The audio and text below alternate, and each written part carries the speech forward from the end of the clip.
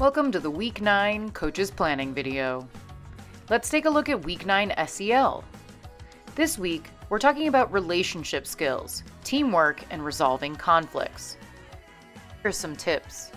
Focus on empathy. Ask your player to put themselves in the other person's shoes.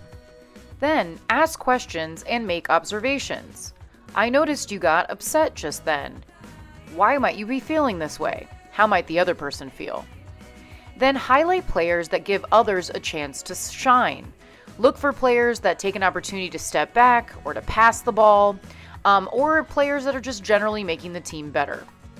And finally, if there is an incident during practice or something you'd want to talk about, make sure to debrief with the whole team, asking what can we do better next time, or what did we do this time that we want to make sure we do next practice. Now let's take a look at this week's soccer skills. Shooting 2.0, aiming for the back corners. Aiming for the back corner of the goal makes it more difficult for a goalie to save and more likely for you to score.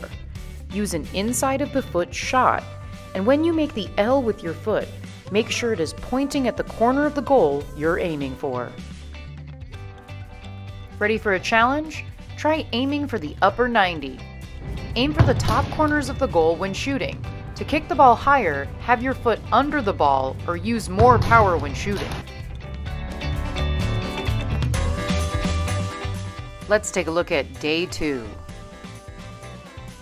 Shooting 2.0. Land on the kicking foot.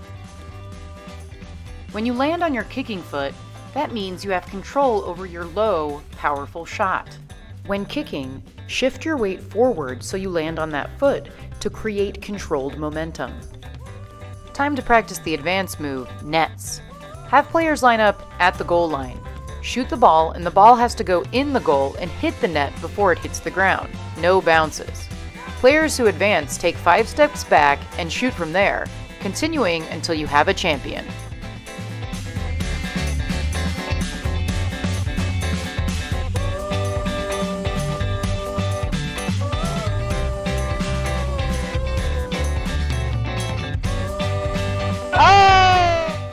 Here's our overview of this week's games. On Day 1, you'll start with Ships and Sailors. The unopposed game is Malcolm in the Middle, and the opposed game is Shooting Star, with your 25-minute scrimmage. For Day 2, you'll start with Tic-Tac-Toe. Your unopposed game will be Finishing and Scoring, and your opposed game will be Quick Shots, finishing with your scrimmage. And don't forget about the Community Play Cup, June 3rd. Your soccer manager will drop off flyers, and please remember to hand those out. Can't wait to see you there. Also, check out our UI website. And finally, after you've reviewed the curriculum, fill out this week's Google form to check your understanding and receive your planning pay. Program managers will input your hours after they've reviewed the responses.